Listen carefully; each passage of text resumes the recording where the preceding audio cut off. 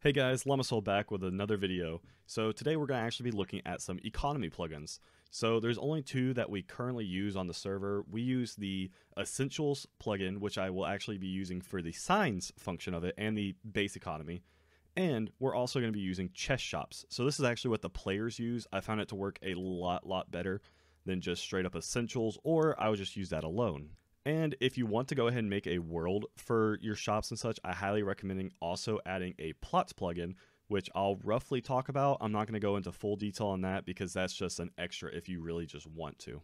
So this is going to be a tutorial if you already have a server set up. If you don't have a bucket, paper, or spigot server already set up, I highly recommend looking up a video. Make sure you already have all that set up. If you don't, go ahead and stop this video. Go get the server set up. I am not going to be doing anything in this video or any future videos on how to set up that server because there's so many videos out there already. I don't feel the need to constantly just repeat it. So we're going to go ahead and start talking about installing these two plugins. So installing plugins has been made really easy over the past couple years. We use paper for lamination. However, you should be able to use either bucket or spigot if the versions are available. Check to make sure what's available first before going past this step. Make sure that your bucket version is available. Make sure that the spigot version or the paper version, we use paper, so I know that works, but just double check. So what you want to do is you'll want to go to the specific website for the plugin. So I'll drop the links down below. Just go ahead and download the .jar for both of them and then put them into your plugins folder. It's that easy. Then restart your server. So the next thing that we're going to look at is actually going to be permissions and config settings. I'm not going to go deep into the permissions or anything. I'm just going to show you what I use for our server because what you might use is different. But if you want to use just the economy stuff, just throw in what we have right here and the economy should work just fine. And if you have any questions, just ask down below in the comments. I can answer and help with anything I can. So the next step is going to be in Minecraft. So this is going to be really easy. There's only 3 signs you need.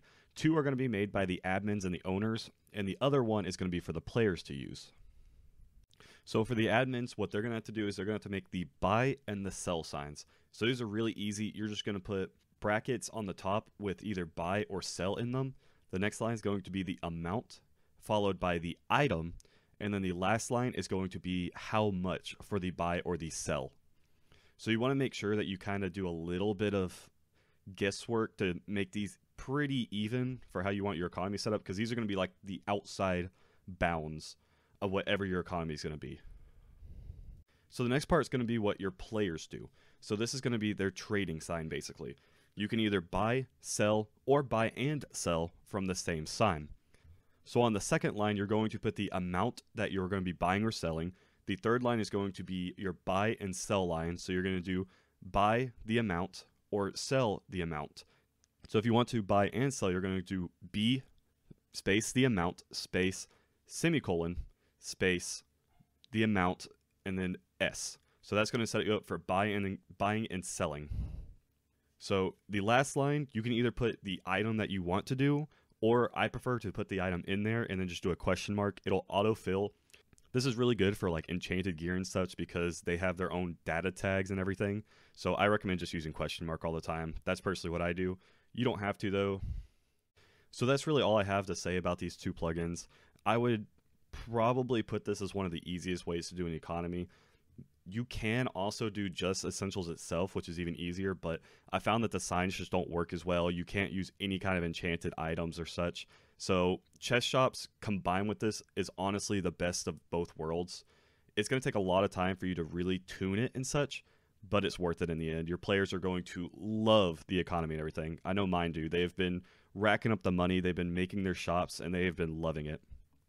So guys, if you did enjoy the video, go ahead and drop a like. It means a ton. And if you want to see more, subscribe. Along with, I'm also streaming on Twitch, so if you have any more in-depth questions I might be able to help with, I do stream there Monday, Wednesday, Friday, and Saturday, 5:30 CST, so if you ever want to come and hang out or gain access to the server yourself. But overall, this is a really fun video to make. If you have any more questions or if you have anything you'd like to see in the future from me, drop a comment below. I look at all of them. So I really have nothing else to say, so I hope you peeps have an amazing day.